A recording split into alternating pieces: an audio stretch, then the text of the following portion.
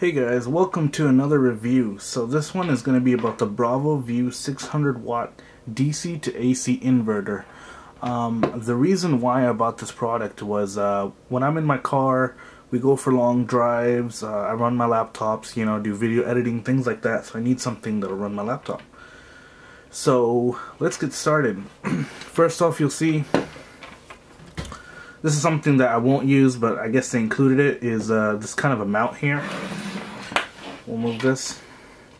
This thing's, I guess there's a gaming thing in this. I'm not sure if you're supposed to mount this, but it does have on and off, so I guess you can hook up a plug. You have your 3 connections in the back here. You can connect it into, I guess, your audio entertainment system receiver in your car. You also have a USB plug there. Obviously it's on and off button from this, and it seems like to me that this is supposed to be mounted someplace, but one thing I didn't like is that this is exposed, and anytime you mount this into like a car's wall, like flat, you shouldn't have any exposed circuitry and things like that. So that's one thing that I didn't like about this. Alright guys, so here is the BravoView 600 watt. This is the actual inverter here. One thing I like about this, it is a small form factor, so it's nothing huge. As you can see on this side, you have 2 plugs. Plus you have under here, you have your USB connection. So it's awesome that they're giving the USB so I can directly hook my phone into there. This is looks like aluminum housings. These are plastic on the sides here. Here you have a fuse. I like how the fuse is easy, accessible in case you blow it out. And then you have your on and off button, and you got this fan. Now, it says 600 watt DC to AC, but that's actually not the case. And I hate when companies do this, but if you look on here, the output peak is 600 watts, but the output continuous is 300. So anytime you look at an inverter, it's nice that they have the peak, but always look at continuous power, because continuous power, it means it'll deliver 300 watts of power constantly. But time to time, if there's extra draw or something happens, it's able to pull more than that.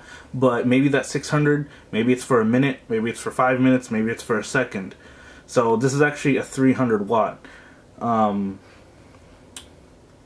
There's also more specs on here, voltages, it's able to go to, it's just giving you the restrictions. But even at 300 watts continuous power, I can run my MacBook Pro, which I can plug into here, and that is only, that laptop, I believe, charger only pulls 81 watts, and then, a phone charger pulls next to nothing. So this works for me, but if you're trying to run tools or something off of this, probably is not for you. And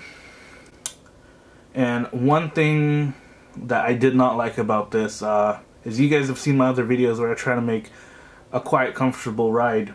The fan in this, maybe I got a defect, okay? I won't throw this out the company. Maybe I got a defect, but this fan is loud, and at certain angles you can actually hear the bearing grinding and making noises.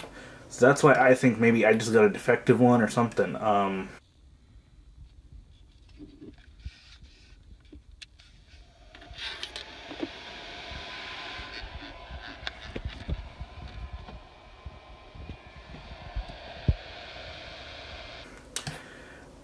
I had a couple other inverters in the past, and their fans were also they don't have very variable speed. Computer power supply, things like that, are converting 110 to 12 volt or whatever.